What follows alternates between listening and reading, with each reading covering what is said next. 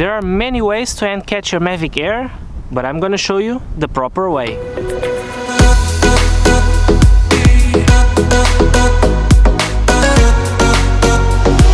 Okay guys, so I just hand launched it. I launched it from the left hand. Since I'm a righty, I needed it to use the auto takeoff feature on the remote. But I'm gonna show you how I hand catch the Mavic Air. Okay guys, so the thing is, the two bottom sensors are located at the back of the drone, so if you put your hand from behind, the aircraft will rise to compensate for that. Let me show you.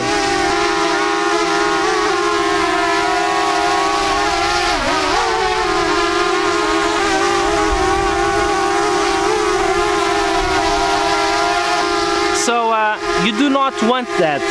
The trick is to pick the aircraft from the front. So I'll swing it around. So the aircraft is facing me.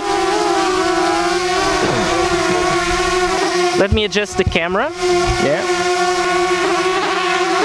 There we go. It's easier to see with the blue background. So while the aircraft is facing me, I pick up the sides of the aircraft. You can hold near the battery tabs. There's space for you to pick it with your fingers near the battery tabs. And then you just joystick down with the remote.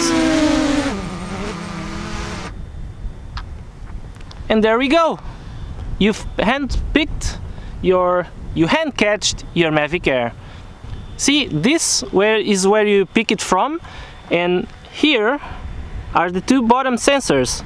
If you pick it from behind, like I've showed you, those two sensors will detect that and rise your aircraft. If you pick it from the front, like this, the sensors never pick your hand, and you can easily hand catch it and just joystick down. That's it, guys. I hope this video was helpful to you. Leave your comments below on different ways you hand catch your Mavic Air. Also, subscribe to this channel if you like videos just like this one, and give it a like. It would help out a lot my channel. I'll see you guys in the next one. Bye!